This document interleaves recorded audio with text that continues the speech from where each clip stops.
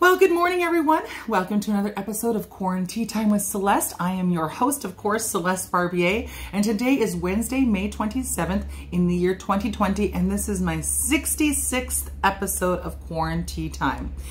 Today, I am drinking a tea that was gifted to me for my anniversary from Vanessa Graziano of the Oceanside Homeless Resource, and I thought it was just so sweet. She drove by, gave me a couple bags of tea, as well as this nice little tea steeper made with silicone.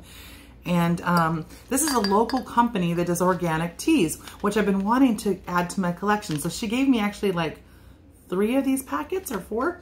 And this one is called Turmeric Tonic. It is made with organic turmeric root, organic ginger root, and organic cinnamon chips, which sounds absolutely delightful. It already smells really good. Yes, very strong tea, definitely good. Warms your belly, that ginger and that turmeric. Okay, so birthdays. Let's get right into those. It is Vincent Price's birthday. You know him. He did all those horror flicks. He was awesome. He was born in 1911. He's a director, and he said, "A man who limits his interests limits his life." Women too, of course. And that is a very good point. There's so much out in the world that if you only have 1 or 2 interests, you're missing out on this whole great big world of things to do and to just be excited about and to just add to your life and the vibrancy of your life. Sous was also born today. You might know her from Siouxsie and the Banshees. She was born in 1957. And her quote kind of goes hand in hand with Vincent Price's quote. She says, "What I really resent most about people sticking labels on you is that it cuts off all the other elements of what you are because it can only deal with black and white, the cartoon."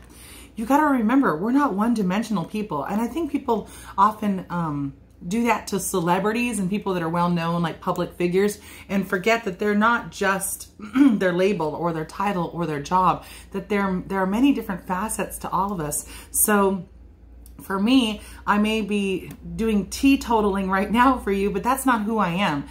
Most people have always known me as a singer, and so this is another dimension of me that they've seen doing the talking as opposed to just the singing.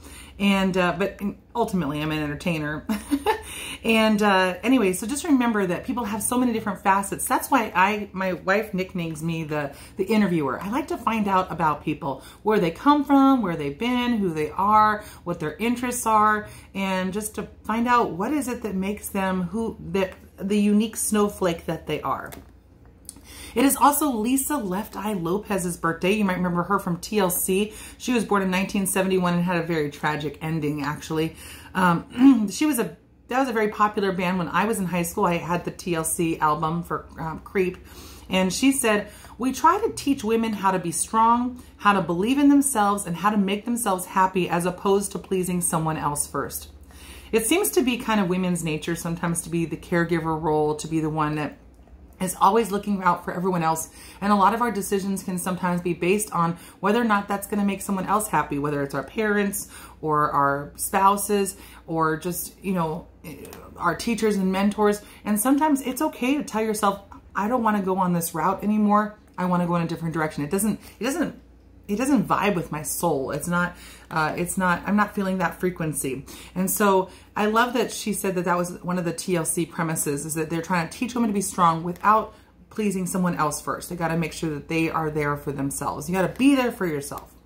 It is also for the national days, National Cellophane Tape Day. Woo! Make sure to use that tape. I've been using it to package up Renee's art lately. And it's also National Grape Popsicle Day. So, ooh, it's a little bit.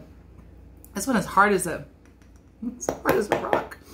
I made Ultima popsicles with these Ultima electrolytes. So these are a little bit salty because it's electrolytes. You know, they're salty and sweet. But this is a great electrolyte if you are looking for an electrolyte supplement.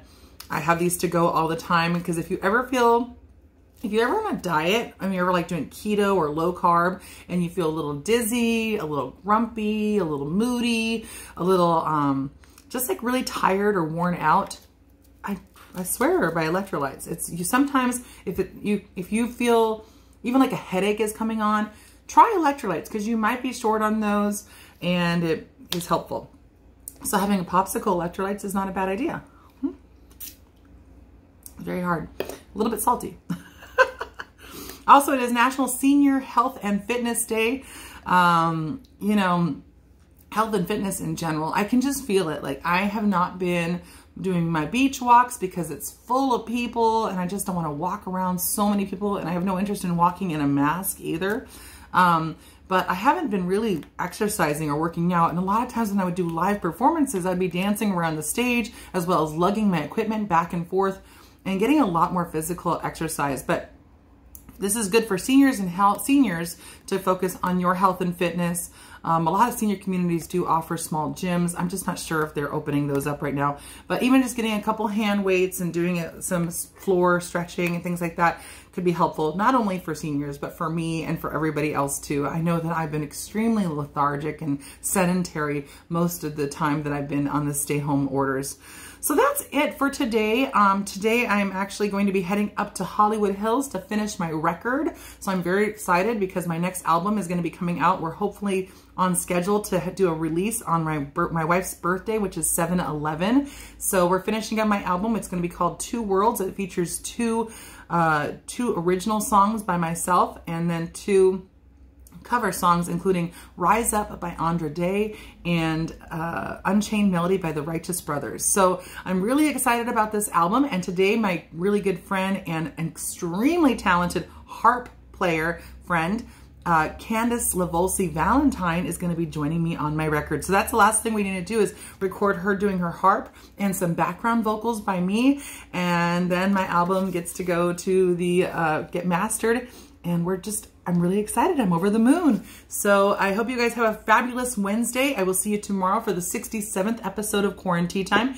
In the meantime, stay healthy, do a little bit of exercise, maybe have a great popsicle, and enjoy the rest of your afternoon. Thank you guys very much. Take care.